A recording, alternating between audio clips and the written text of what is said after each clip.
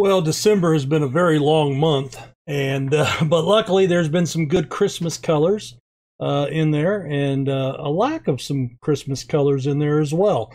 Pretty much what we've been doing all season. So we'll take a look at that. Just a reminder that back from a week's vacation this week, so sorry for missing a few episodes. Hope you guys understand.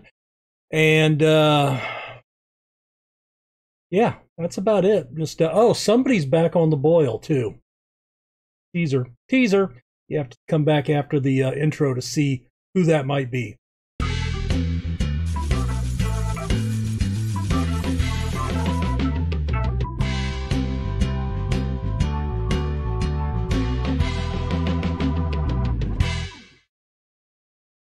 Hey guys, RC here, back with episode 27 of Play the Kids, our youth challenge with Tiverton Town here in FM 21. Don't forget, hit the like button if you like what I'm doing.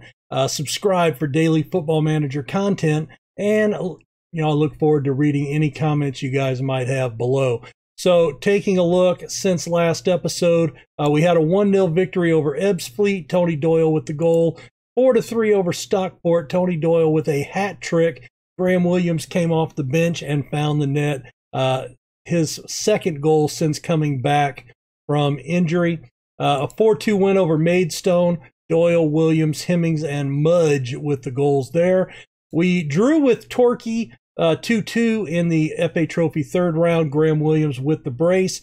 We had to do a replay just a couple of days later. We beat them 2-1. Williams getting a goal and Curtis Brunt getting another goal. And that is switching to a 3-back tactic with 2 up top. And then we played a small friendly 2-0. Graham Williams finding the goal twice in that one. And I was told it was a historical win. So we have highlights with Chorley and Oxford City today. We'll skip over the New Saints friendly. And then we have Hull in the FA Cup third round. So let's get to the highlights real quick. We'll show you guys the goal scoring leaders.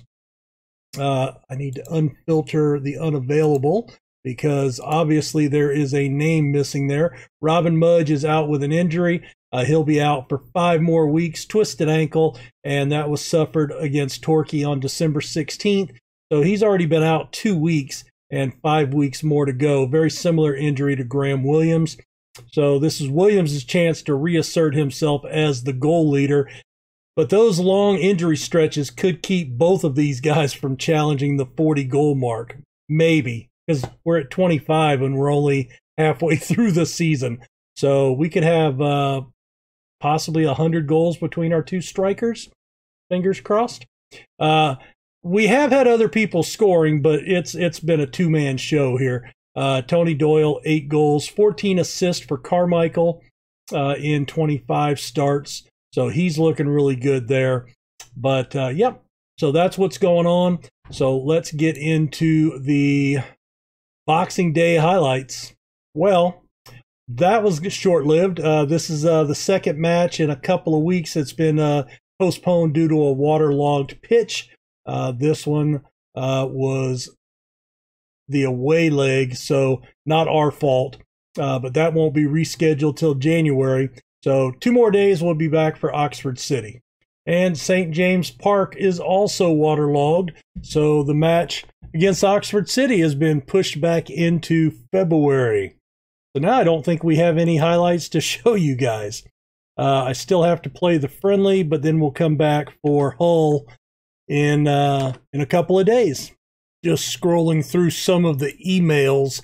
So the board, I've got an A+ grade, C- on transfers by the board, but a B from the fans, which that's usually reversed, so that's interesting. They were upset about our loss to Torquay and disappointed with Dave Hugel's recent performances. Quentin Hemmings has moved up into a team leader role. We haven't had a team leader all season since we got rid of those of the players in the off season. I would like to see Williams move up into that role too. Looks like we'll double our attendance. We're averaging about 3,500. They're looking at about 7,000. So Hull will bring about 1,000 fans, so that's not bad. Especially if we can get a win. That would be great. Hemmings is looking really good. We've signed him to a new contract just to extend it, just try to keep him off the books for other people. So Mudge is still out. We loaned out Paranello. He just wasn't playing enough, and I want to get him elevated for next season to where he can start for us or move into that, move up into the squad there. So a back four of Taylor, Hemmings, Tierney, and Izquierdo. Humphreys, of course, in the goal. Nuevo and Ellis in the mid. Ireland, Carmichael on the wings. I want to compare these two guys. Scobie's faster, has better vision. A little bit better attacking, technical. Aerial goes to Scobie. Mental defending go to Carmichael. You know what? I'm going to put Scobie in there. And then Doyle and Williams up top. Doyle getting the start with Mudge being out. He has picked up quite a few starts this year, 5. I don't know. Do I want him or do I want Cook? Cook's got 3 goals, 2 assists. Doyle has 8 goals, 3 assists. I think I'm going to go with Doyle. I think that's what we're going to do. We're back to the 4-4-2, or the 4-2-4, I'm sorry, that we usually play. I've been mixing in that 3 at the back tactic. Let's go out and cause an upset. A little overcast. We are in pretty solid form. They are not, so that could give us an advantage, possibly. But talent goes a long way too, right? It's not all about... Oh my goodness, and Humphreys jumps on that. I couldn't see where the ball was at, but it looks like it came off the woodwork. I think we got a little lucky there. We're going to go with more encouragement. They are very happy with that. Oh, it's a deluge. I swear, they've got a Roberts, they've got a Bamford. I think I'm playing Leeds United. And it's Boyes with his first goal of the season, of course. Of course.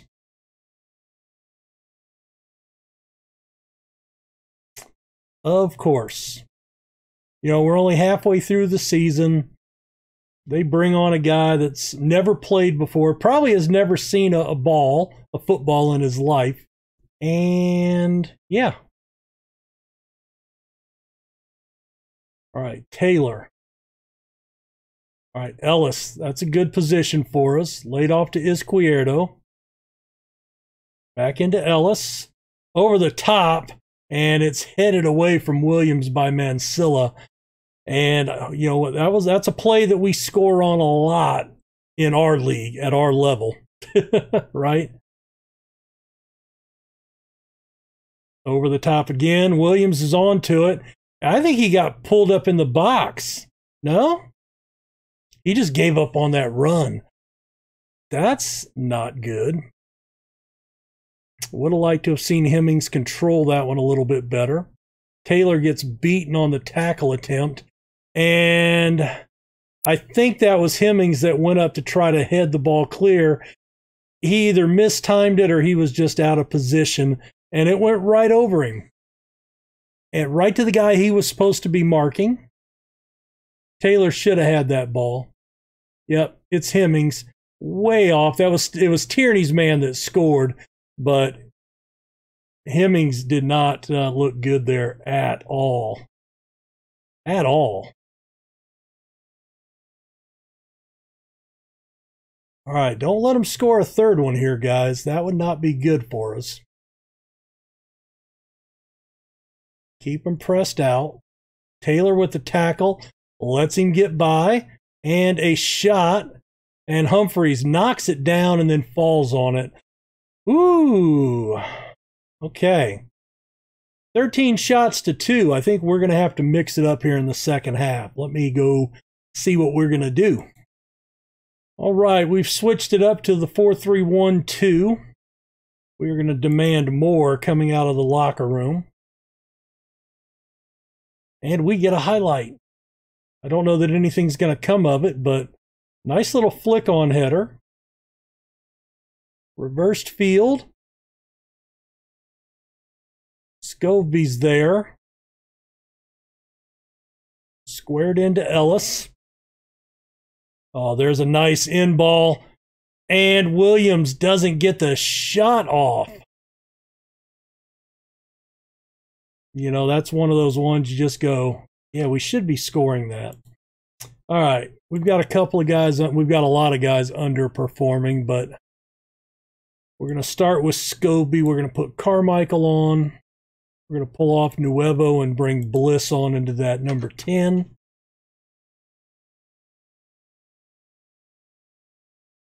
Scobie can't get there and do anything.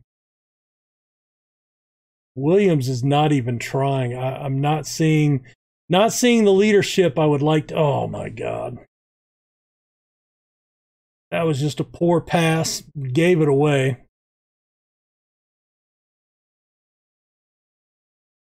Come on, defense. Hemmings misses another header.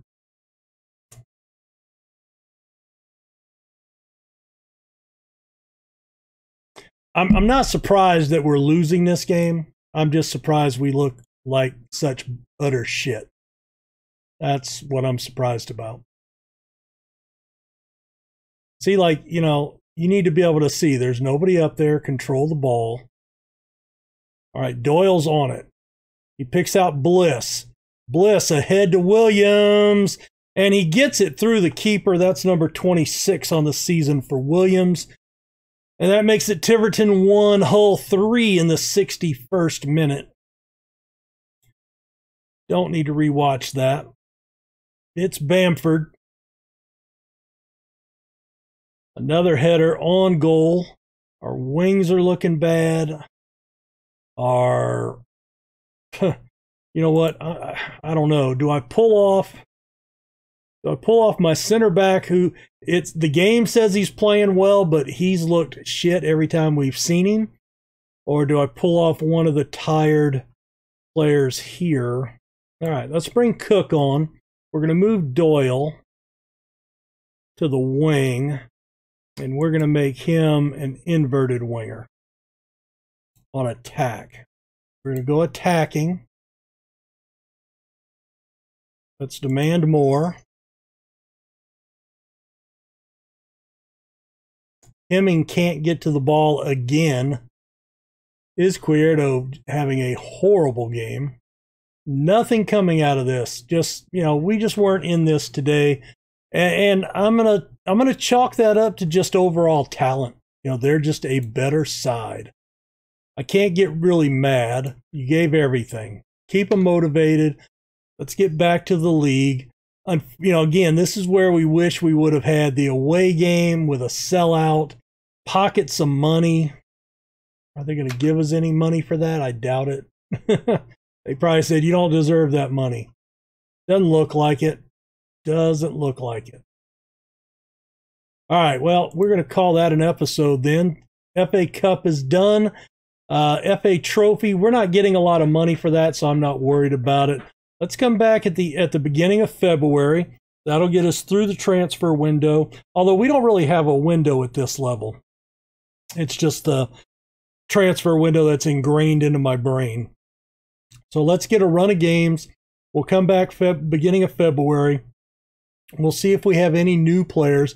We had an offer out on a guy, and then as soon as we made the offer, another team came in for him. I wonder if that's an AI coding thing, because I see that a lot.